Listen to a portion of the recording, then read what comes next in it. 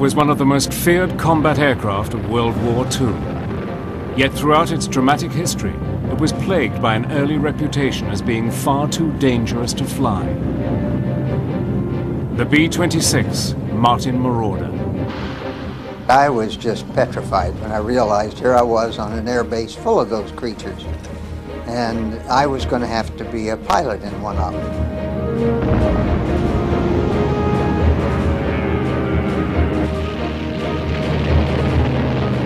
Now, for the first time, the true story of its journey from death trap to fearsome adversary can be told. We knocked it down to rubble. We went twice a day, till we finally knocked it down and killed every German big enough to die.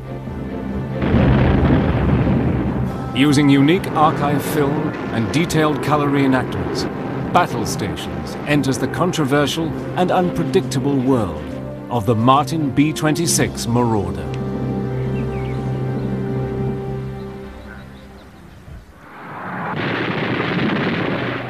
After the end of the First World War and the Treaty of Versailles, America was determined to stay out of international disputes. It adopted a policy of go it alone and retreated into a long period of isolation. For almost 20 years, the US armed forces fell way behind those of modernizing Europe. In Europe, air superiority was recognized as the key to successful modern warfare. It was a time of major technical developments, with new theories and tactics for the new generation of fighter bombers.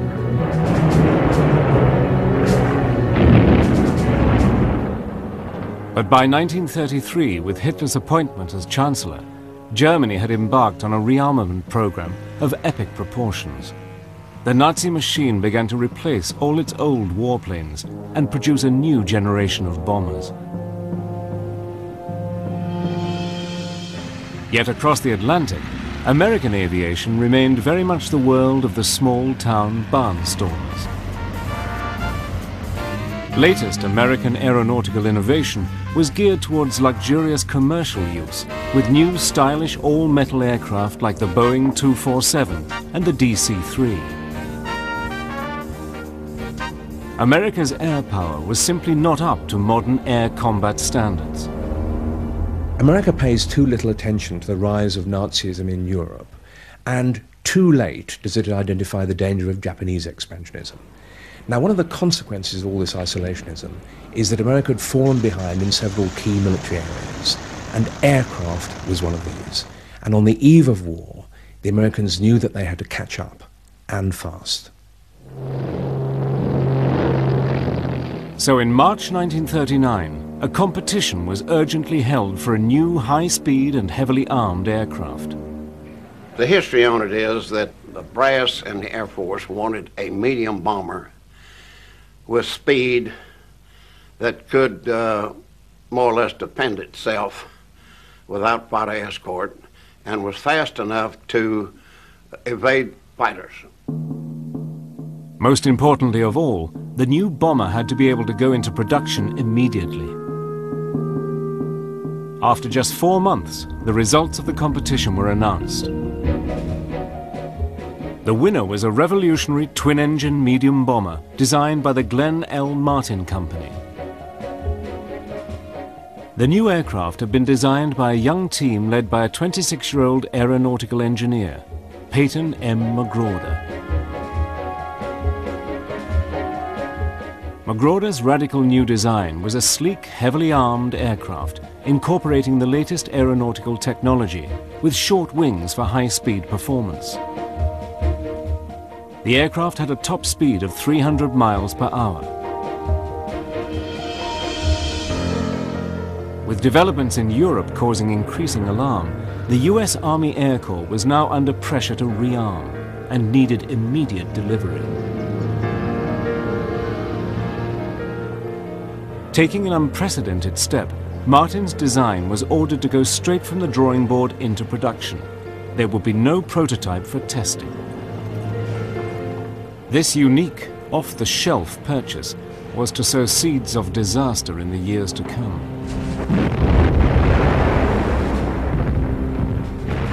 Just weeks after the contract was awarded, the expected war in Europe erupted. In a rush, the Army Air Corps ordered additional modifications of extra armor plating, torpedo racks, and a top gun turret, all of which substantially increased the weight of the aircraft.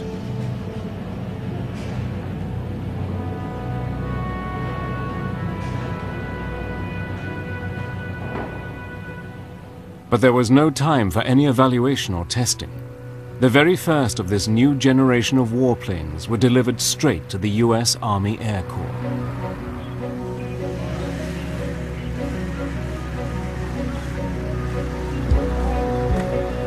My first impression going out to the flight line and joining with the first pilot, the instructor pilot, was that I was getting into something that would be the most modern that I had envisioned of anything flying up to that point. And so I knew that I was in something different when I first climbed into that cockpit area. My first impression that compared with what we'd been flying, it was a large aircraft. And I had had no experience in an airplane that size. Also, it looked somewhat formidable with its four-bladed props and its guns in the tail and the guns around the body of the fuselage and a little gun in the navigator's compartment. So it was a forbidding-looking airplane. Cowl flaps open. Open. Marauder was an innovator and incorporated many new advanced design features, which included tricycle landing gear, an all-plexiglass nose, and the latest electrical bomb sight. Crew, stand by for takeoff. All right, here we go.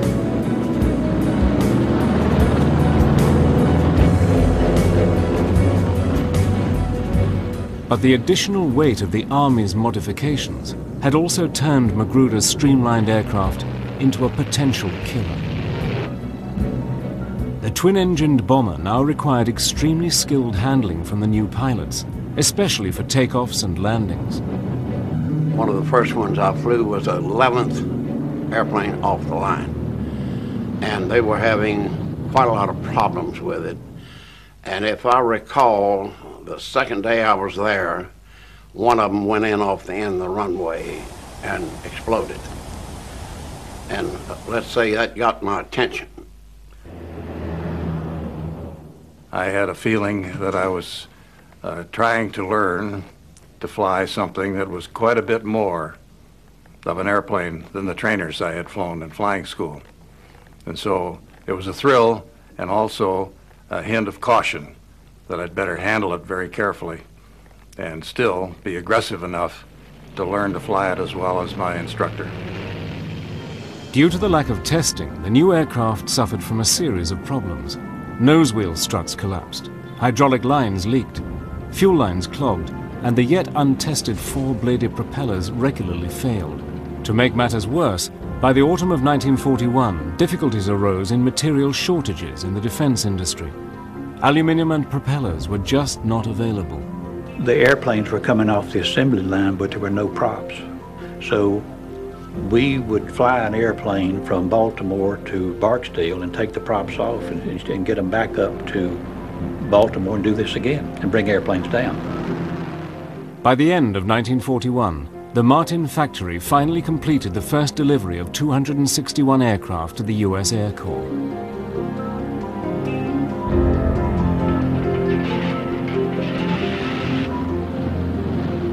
The delivery was just in time to be deployed in the front line of American forces in the desperate days after Pearl Harbor. New pilots were now urgently needed for combat, but within months, this aircraft was proving too hot to handle, with an alarmingly high number of deadly accidents. The B-26 Marauder quickly gained the notorious reputation as the Widowmaker. I was just petrified when I realized here I was on an air base full of those creatures, and I was going to have to be a pilot in one of them.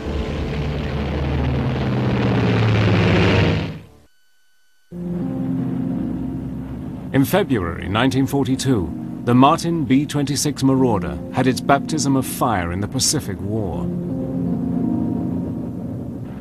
This was the most advanced medium-range bomber in the world, but early combat operations were marred by one disaster after another. For the new, hastily trained pilots, it soon earned a reputation as a death trap.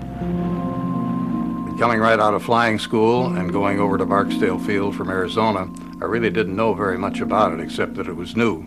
But once I got there, I began to hear these stories, and then I kind of wondered what I was getting into. They called it the Widowmaker, which it made lots of widows. They called it the Baltimore whore, which is a bad word, but that, they said, it had no visible means of support. And the flying torpedo, they had a lot of bad names for it. Trainee pilots were finding the B-26 too hot to handle. With fast landing speeds of 125 miles per hour, trainees would bring it in too slow. It would then stall, spin, and crash. You had more of a fighter plane feel to that airplane. When you came in for a landing, you didn't just bring it in a nice controlled sliding approach. You brought it in a very steep angle.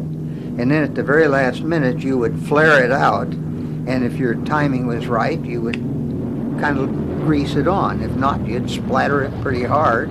Or if you did it too high, you would hit pretty hard. Pilots in training were having serious problems learning to fly the new bomber. I actually had 10 of them walk in one morning and place their wings on my desk. And they got the choice of being mess officers or going down to Trinidad and flying B-18s on sub-patrol. We had 5 or 6 pilots that finally gave up flying. They just refused to fly any more combat. And I had unfortunately made a statement to another pilot that I was flying co-pilot for. He was a very ham-handed pilot, and he just he really frightened the daylights out of me the way he flew. So when I got back on the ground after this one mission, I told him, I'm never going to fly combat again if I have to fly with you. Ground crews were also experiencing severe problems in maintaining and servicing the new aircraft. We had a lot of tire problems, and if an airplane blew a tire right at liftoff, it usually killed the crew. And sometimes if you came in and the tire was shot up, one tire was shot up and he landed, well, a lot of times it did kill the crew also. The results were a series of deadly accidents.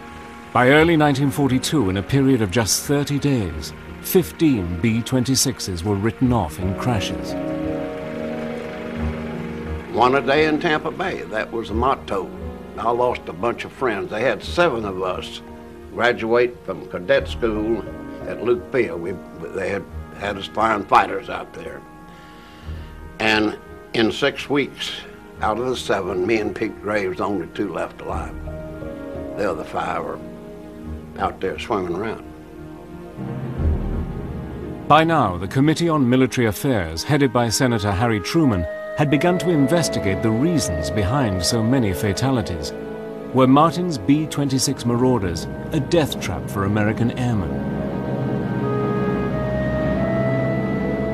After 165 accidents and dozens of trainee crew killed, the Truman Committee recommended that all production and flying should be halted. But the Air Force still had faith in the plane and gave the responsibility of salvaging its reputation to General James Doolittle, commander of the celebrated Tokyo raid of April 1942. It would be a do-or-die operation. Jimmy Doolittle probably the best pilot that we ever had. He had flown air races, and he was a B-26 advocate. He thought it was a good airplane. He was always someplace flying. He was not a guy that was a desk jockey. And as a result, he was a pilot's pilot. And he came down and actually landed it on one engine, and he flew around and wrung it out over the top of the airport while all the young pilots were standing there watching him. And they said, Jesus, if he can do that, we can too. You knew that there was a man that had flown a lot of airplanes and knew what he was doing. And he pushed the limits a little bit because he made tighter turns than the rest of us and scared a little of, but we knew that we had a guy that knew what his limits were. The report revealed that the causes of the accidents were due mainly to the inexperience of the pilots and maintenance mechanics, along with the increased heavy weight of the airframe. To stop further problems with the dangerously overloaded planes, the engineers introduced a more powerful engine and also extended the wings by 3 feet. This made the plane much easier to control, especially takeoffs and landings. Doolittle organized a new training program for both pilots and mechanics. Flying demonstrations were performed by the legendary test pilot Vincent Squeak Burnett to boost morale and renew faith in the Marauder.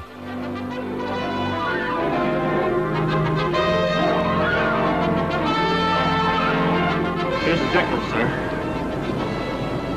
Take a look, Jim. Since you're going to be a B-26 pilot, that's your Bible. Left landing gear and wheel well check. Well, that U-lock the crew member's removing is a safety precaution we have to prevent anyone from raising the landing gear while the ship's on the ground. You don't mean to tell me that's ever happened? That and worse. Now get on with that checklist and see that none of those other things ever happen to you. You fly her for a while, Jim. Get the feel of the controls. See how easily she handles. Controls are easy, aren't they? Smooth as a GI haircut. Doolittle's training program had rescued the B-26 from congressional action. But the stigma of the Widowmaker would not go away. The Marauder would have to prove its critics wrong where it mattered, in combat. And now the moment had come, as the B-26 Marauder headed for war in the deserts of North Africa.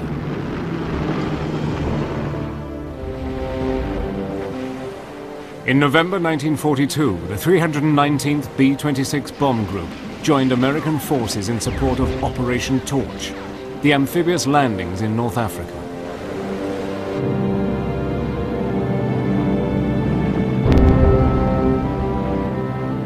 But using the new medium bomber for low-level ground attack operations could be disastrous. Early missions were riddled with organizational chaos. What happened in Africa that we had no strategy whatsoever. There was no bombing strategy, there was no coordination, there was no photographs, maps of the target. They were hand-drawn maps. In fact, our first flight that went out with 5 planes, none of them come back. The crews of the B-26 Marauders were capable of delivering a devastating attack, dropping up to 4,000 pounds of high-explosive bombs. The Air Force tried and tested new tactics, with massed squadron formation flying at medium altitude and bombing a single target for maximum effectiveness. The accuracy of hitting the target was dependent on the combined skills of the pilot and the lead bombardier with his sophisticated Norden bomb sight. The general routine was you had an initial point, they called it, a specific geographic point on the ground. You would turn then and go to what they call the AP, the aiming point. And as you went toward the aiming point, the bombardier would get his Norden bomb sight, which was an early model of a computer. He would get it organized so that he'd say left, left, right, right, up, up, down, down, whatever, to get the pilot and that computer going together. The Norden bomb sight was one of the US Air Force's most secret weapons. This early computer calculated exactly when and where to drop the bombs, allowing for altitude, airspeed, and crosswinds. And so when you get to your point and you call the pilot and say, okay, I have it, and you go straight and level, and you look in front of you and it looks like thunderclouds, it's black, it's dirty, you feel like, and you almost could, that you could see the Germans at their gun positions. then we would go on through. All we could do is just sit there like this because the airplane was being flown by that computer. It's a moment of truth where everybody has to stop wiggling around trying to evade the flak and wade through. You lean over, and when you do, you go for the eyepiece and you're watching the crosshairs that are moving. You stop them, and that means you've corrected to the ground speed. And when they get together, the bombs are gone.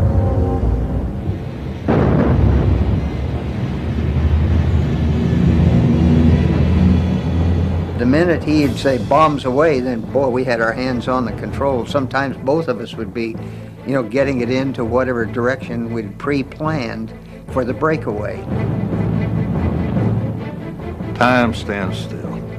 Trust me, it's a long, long run when it really is probably 3 to 4 minutes, 5 minutes, but it seems a lot longer than that. The home run to the target for the crews of the Marauders was no easy ride. We had done our job, dropped the bombs. We encountered some flak and some fighters, but my airplane didn't get hit. And we were all assembled and going back to our base. But on one mission, one of the Marauders was hit by flak and unable to rejoin the formation. We were supposed to all stay together, and if a guy got crippled, it was his tough luck, but I didn't dare. I didn't want to do that. This guy was out there by himself. He could have been picked off. But I got close enough to be tightened up for defensive purposes to take a look at him. Well, he was flying straight and level, trying to keep it going, but he had to fly slower because he was crippled. So I had a camera there that we all had, that if something unusual occurred, you could use the camera if you weren't busy fighting off something. And while the other guy flew the airplane, I took this picture myself. I noticed what was wrong. Both engines were moving, but underneath there was a big gash in the left wing. There were holes all along the side of it facing me. This airplane flew all the way back. It must have been about 150 miles or so that he flew back with me on his wing. He couldn't make a normal landing. He made a belly landing. Got those wheels up and skidded in. Nobody was injured inside, but the airplane was really wrecked. The Marauder was not only capable of surviving severe punishment, but was also recognized as a valuable kit of spare parts. If it hadn't been for airplanes bellying in, we would not have made it. That was our spare parts. Airplanes bellying in, and as soon as we had a crew of people that went over and took parts off the airplane and said, had them put back in storage so we could have them when we needed them. In terms of belly landings as being a source of a possible crash, nobody really worried about that. We could skid that doggone thing right in, whether it was on mud or on a paved runway or not. And if we had to do it, we'd do it. And in fact, most people would rather make a belly landing than get it up there and bail out and let the airplane fall. In the first 3 weeks of operation in North Africa alone, the B-26s of 319th Bomb Group had flown just 20 missions, losing 10 aircraft and 40 men. Now it was the B-26's combat losses that were called into question.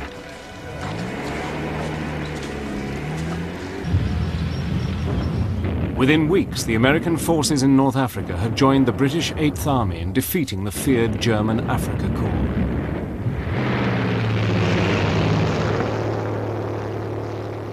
The Air Force continued to experiment with the B-26, bombing at different altitudes, but soon realized that it was most effective between 10 and 12,000 feet, exactly the height it was originally designed for.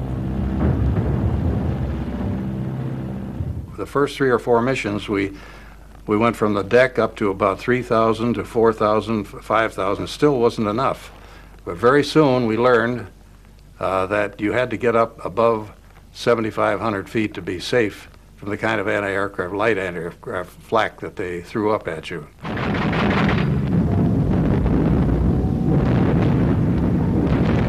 You knew you were going to be attacked coming out of the target area. So you had to get back into tight formation quickly so that your gunners would have the mass effect for the German planes who were coming trying to attack us. They'd like to have us scattered out and pick us off one at a time. And so we didn't want to have that happen.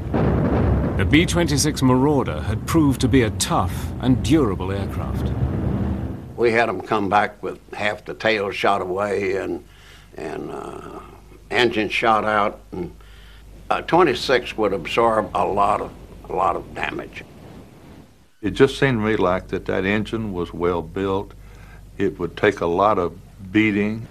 We had occasions where engines were shot out. We've been beat up any number of times where you get damage to the plane.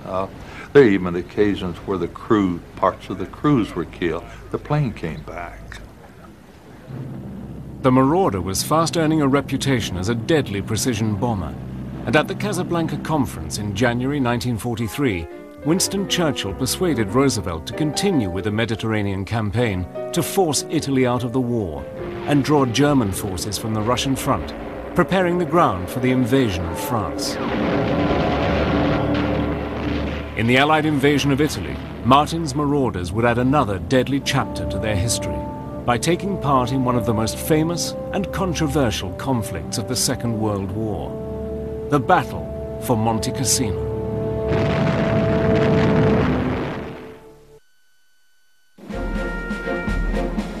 By 1943, a change of tactics from low-level to medium-altitude bombing and the combat experience of the Marauder crews had finally brought a change of fortune.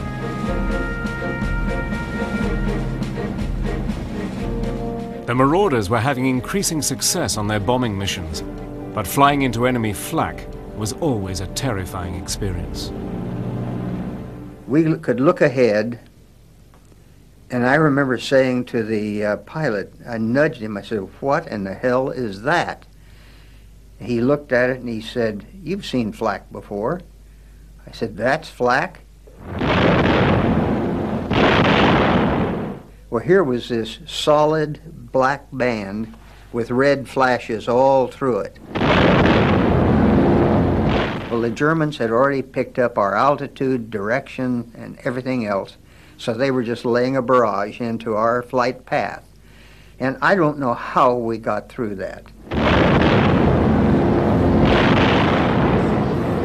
I mean, you can almost walk on this stuff.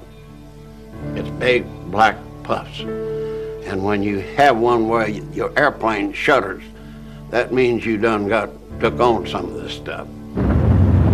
When you could see flak, then it was reasonably close. When you could hear it, it was very close. When you could smell it or feel it, it was terribly close, within 40 feet of you. Well, that's what we felt all the way through that black cloud, was the aircraft just bouncing, and the smell of cordite or whatever that powder is. We could feel the stuff, we could hear it, we could smell it. I was there as we were on the bomb run before we got to the target, and we were getting an awful lot of flak. But pieces began to fly off of our lead ship.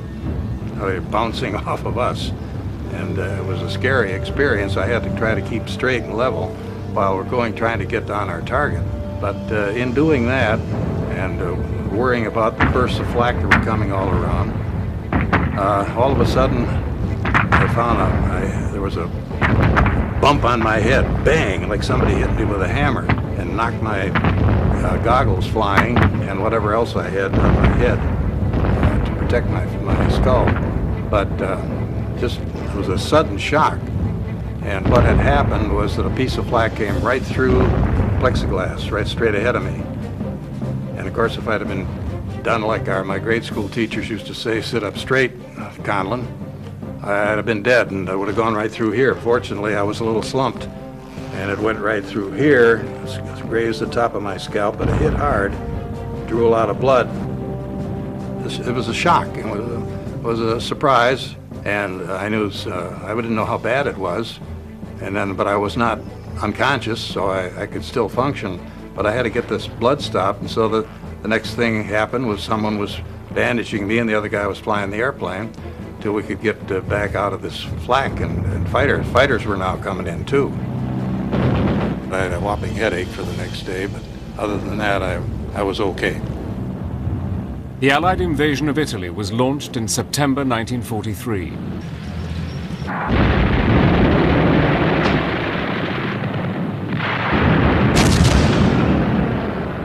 In an attempt to hold the threatened city of Rome, the Germans constructed a series of defensive lines.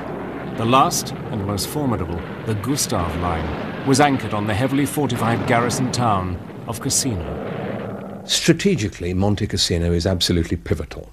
It's a formidably strong mountainous area right in the middle of the Gustav Line, which protects the direct route for the Allies to take Rome.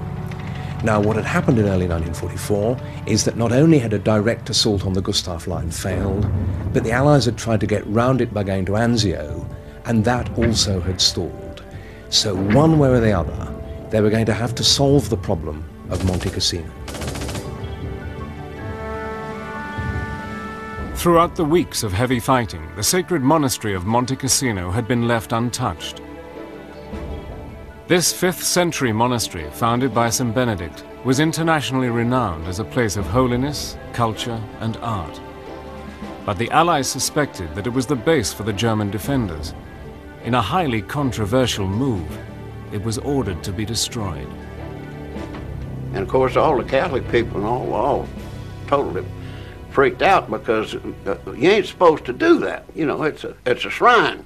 Well, it ain't no shrine if the Germans are in there with machine guns killing our boys. Gentlemen, we all know the purpose of this operation against Cassino. The timing works like this, sir. The attack will be opened by medium bombers, beginning with the B-25s, the Tactical Air Force. Then come the heavies in waves of 15-minute intervals. Following the heavies, the B-26s will complete the attack.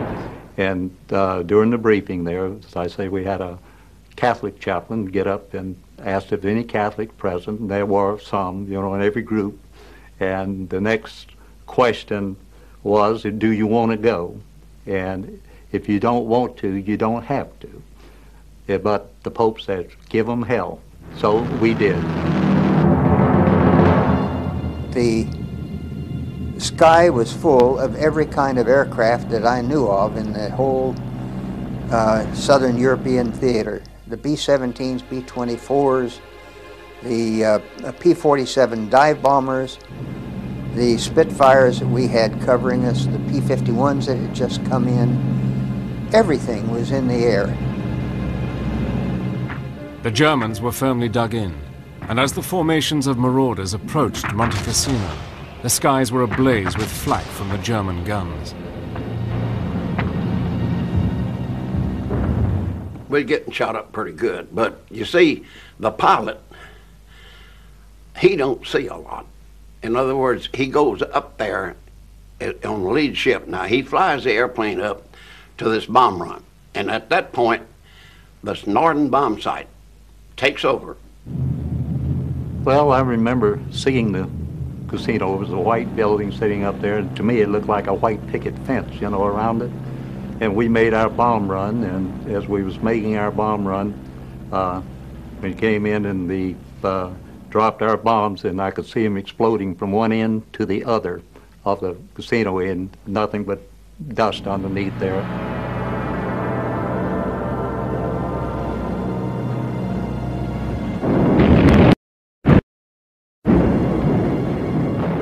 On February the 15th, 1944, to the shock of the world, the monastery was leveled. The accuracy of the B-26's bombing proved without a shadow of a doubt that if used properly, Martin's aircraft was a potent weapon. It was solid stone, you know. Them friars built a heck of a shrine. The walls on that thing were 6-8 foot thick. We knocked it down to rubble. We went twice a day.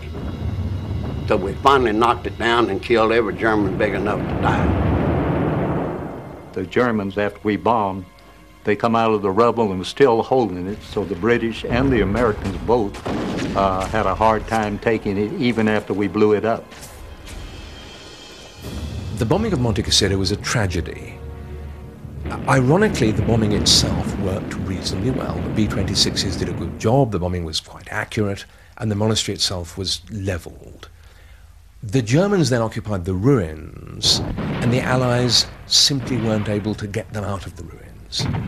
Thus, although the bombing worked in the short term, the Allied operation to smash a hole through the Gustav Line failed. It was, however, a turning point for the Marauder. The introduction of the new Norden bomb sight, the quality of bombs it could deliver, and the speed and handling of the aircraft had all combined to make it a formidable machine. The Marauder could now literally deliver bombs on a button. Following the Mediterranean campaign and the fall of Rome, the B-26 Marauder and its crew's reputation was growing from one victory to the next. Despite its notorious birth as the flying coffin, the Marauder was proving to be an outstanding aeroplane and feared adversary. The improved bombing accuracy and switch to medium-altitude tactics meant that the Marauders had now come into their own. D-Day would provide the Marauders with new challenges. The B-26s were called upon to soften up the enemy in an intense pre-landing bombardment. They played a key role attacking German troop movements, communications, and defenses. Marauders of the 9th Air Force fly over the invasion surface fleet, past the beachhead to strike at enemy concentrations. And when the Allies invaded southern France, the B-26s helped to neutralize the heavily fortified southern French ports of Bordeaux and Toulon. Designated as a fortress by Hitler, the port of Toulon was dominated by hundreds of shore batteries and anti-aircraft guns. If the harbor was to be captured, the guns had to be destroyed.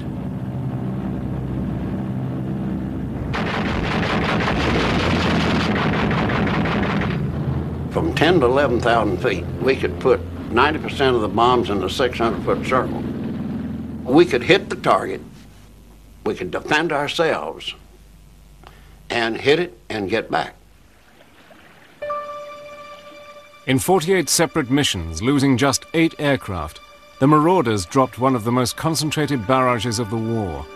Never before had the Marauders' ability as a precision bomber proved so effective.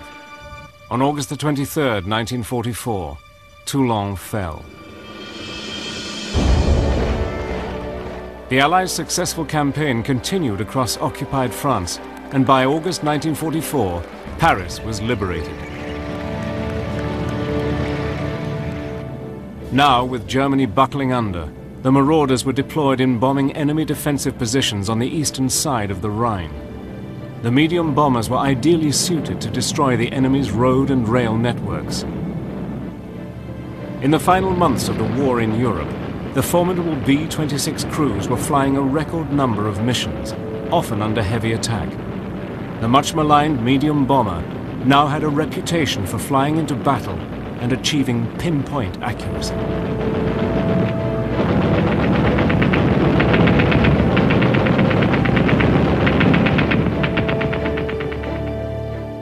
The Marauder was also admired by its crews for its strength and ability to take intense punishment.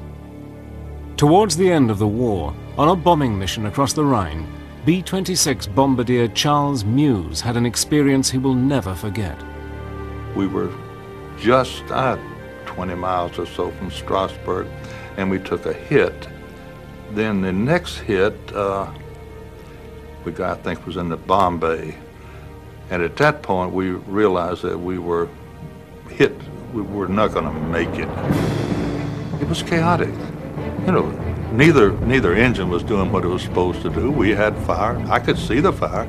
You know, there was no mystery about it. The co-pilot was sitting, trying to get out, which he couldn't, but his parachute strap had caught on the seat. The release to the co-pilot's seat was between the pedals. I could reach it. I did reach it. I pulled her sideways, and he went backwards. After successfully releasing the co-pilot, Meuse was able to make his escape from the bombardier's position. So we got the co-pilot. He was the first one out. We got him through. The top turret gunner was dead. The tail gunner and radio gunner made their dramatic escape, bailing out past the landing gear, leaving just Meuse and the pilot in the plane. We were trying to debate whether or not we would stay with the plane because we could see the Rhine River and we could see safety and home. we finally got to the point saying, no, we're gonna take the way out, and out we went.